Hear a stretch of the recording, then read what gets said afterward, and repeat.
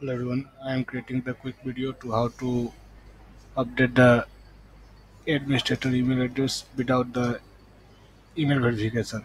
So if I develop the website in local with the my email ID or test email ID, then I need to update the client email without the like the without we need to verify the email from the client email or because never get the client email access or ask okay I have updated email so you need to confirm email like that a step.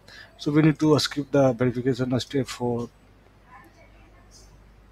update the administrator email. So let's see, there is the right now test email test@gmail.com. So if you go to there and see the wp option.php, so here you can page and control F and admin email. So you can find the admin email right now test email.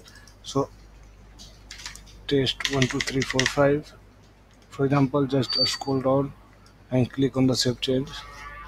So you can see here the updated automatically without the email verification. If you do from here, then you need to verify the email, then it will update.